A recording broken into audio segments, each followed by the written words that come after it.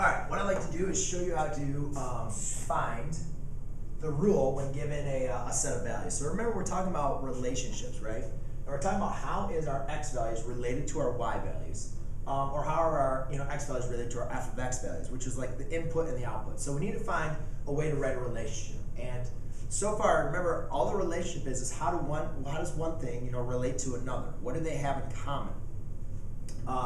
And we've learned about how to write different relationships as far as like an ordered point.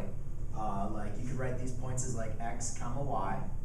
We wrote them as a graph, and also we wrote them as sometimes an equation, which we like to sometimes call a rule. So I'm going to work on this red one because I think it's a little bit simpler for you to see. What I did is I chose the x values 1, 2, and 3. And then the output values, which we call our f of x, are going to be 6, 7, and 8. So what I need to do is let's see how are they related to each other. And I look at number 1. To go from 1 to 6, what do I have to do? How do they relate? You could say, well, you're adding 5, right? And then does that work for the rest of them? Does 2 plus 5 give you 7? Yes. Does 3 plus 8 give you 7? Or give you 8? Yes, it does. So I noticed that my rule is going to be plus 5, but that's not your rule. You need to write it as an equation. So if you remember, what a function is, our f of x is our name of our function. Or like we're going to call it like the name of the rule. So we're going to call this f of x. We're going to say f of x equals, so my output equals this number plus 5. So what I'm going to have to do is I need a way to represent all these different values. We know it works for 1, it works for 2, it works for 3, and subsequently it's going to work for the rest of my x values. So therefore I can say any value x, any number I plug in for x is going to equal my f of x.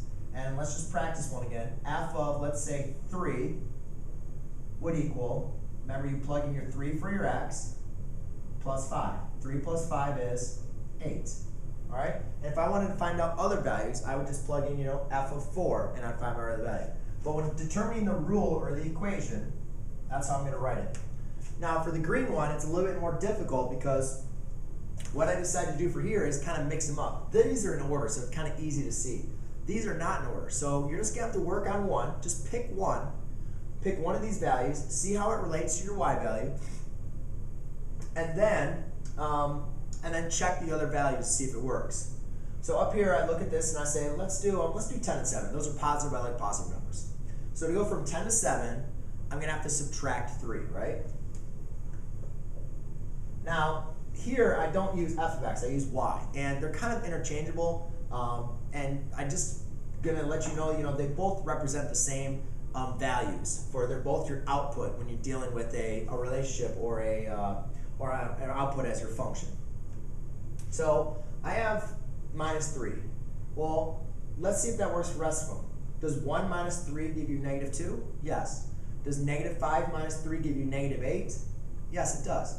So therefore, I can subtract a 3 from all these values, which we give our x. So if I say for any x value, for not any number x minus 3, it's going to give me these values, which we call y. So therefore, the rule for this one is y equals x minus 3. The rule for this one is f of x equals x plus 5. And it doesn't matter. Like I said, the f of x and the y guys are just interchangeable with each other. I could have changed that up and had it there. But that's how you find the rule with addition and subtraction.